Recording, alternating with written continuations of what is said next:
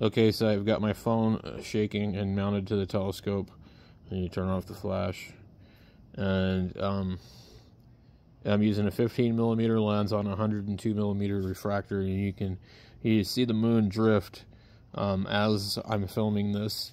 I have the cell phone attachment. I'll put a link below in the description if you want to buy one for yourself. They're real fidgety and kind of hard to use sometimes, but as you can see right now, it seems to be working quite well. You can see the moon is moving quite rapidly, and it's about, say 7:30 p.m.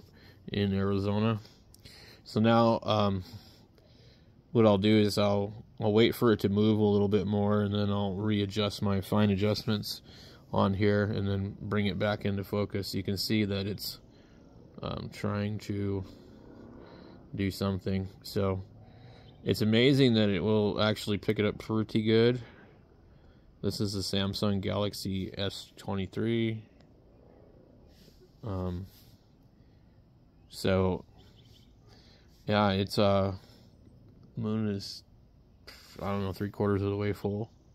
You can see a little bit of chromatic abrasion in this telescope. This is the 102-inch.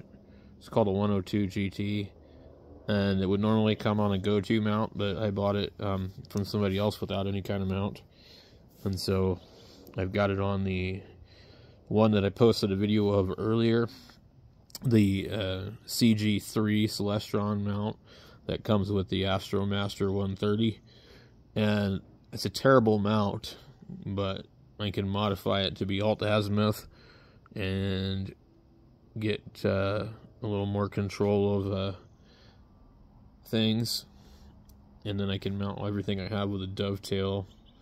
I think they call that a Vixen mount. I'm not really sure, but I'd like to be able to do this with my Orion 6-inch Dobsonian and see how it does. Let me see if I can adjust the focuser. Let's see if we get what it will do. You can see the camera is compensating a little bit, so we'll come back into focus a little bit and out, back in. So that's pretty much our sharpest resolution right there. But this is interesting, as I never tried this before, but I think the best time to film the moon or take pictures of the moon is during the daytime, or, you know, dusk.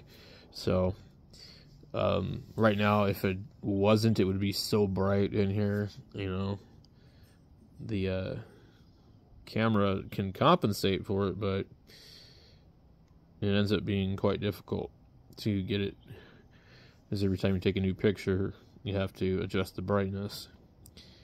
So you can really see the craters on here.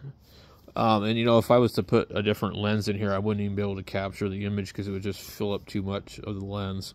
So this is about the limits of what I can do with a 15mm lens and 102-inch aperture. So anyway, if you have any questions or comments, comment down below. And don't forget to share this video with your friends and get people to subscribe and help me get my channel going.